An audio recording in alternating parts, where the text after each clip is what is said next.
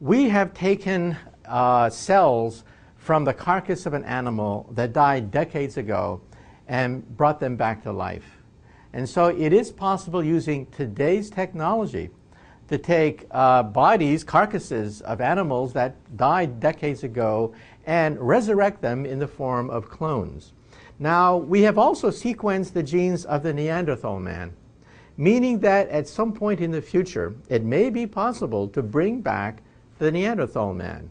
In fact, at Harvard University, one professor even made a proposal as to how much it would cost to reassemble the genome of the Neanderthal man.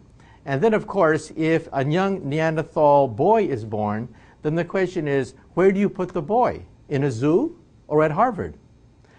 This is a question that we're going to be facing in the coming decades, because it is possible that we might be able to bring back the mammoths.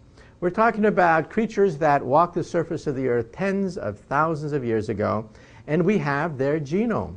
And it's a serious proposal now that we're closing in on sequencing all the genes of a mammoth, to bring the mammoth by inserting a fertilized egg inside the womb of an elephant and having an elephant give birth to a mammoth. Now, dinosaurs are much more difficult. They perished 65 million years ago, not tens of thousands of years ago. However, something has happened that I thought would not happen in my lifetime. And that is, we have soft tissue from the dinosaurs. I never thought it would be possible in my lifetime. If you take a hadrosaur and crack open the thigh bones, bingo, you find soft tissue right there in the bone marrow. Who would have thought? T-Rexes too. And scientists have analyzed not the DNA, but the proteins inside the soft tissue. Not surprisingly, we find the proteins of chickens and also frogs and reptiles, which means, of course, that dinosaurs we can now show biochemically are very closely related to birds. In fact, we think birds are dinosaurs that survived the cataclysm of 65 million years ago. Now, there is another proposal to use what is called epigenetics. Nature does not simply throw away good genes.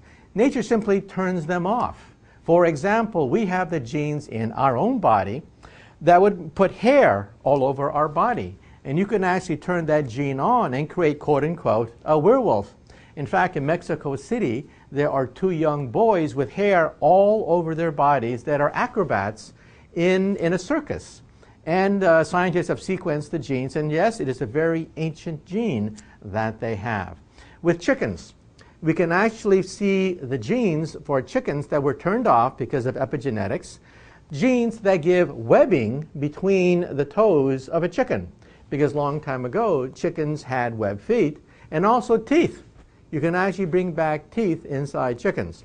So then the question is it possible to make the next big leap to use epigenetics, to use gene therapy, to use all the different kinds of therapies we have, mix all these things up in the memory of a computer, okay, and have the computer give the best fit for a reptile that is like a dinosaur, insert that perhaps into the womb of maybe an alligator or whatever, and perhaps give birth to an egg which will hatch something resembling a dinosaur. Well, that's not possible today, but it's not out of the question. It's not out of the question that at some point in the future we'll use a computer to take all these bits of DNA from living lizards, from the extracting information from the proteins of soft tissue from hadrosaurs, and assemble the best mathematical approximation to a dinosaur and have it give birth to an egg.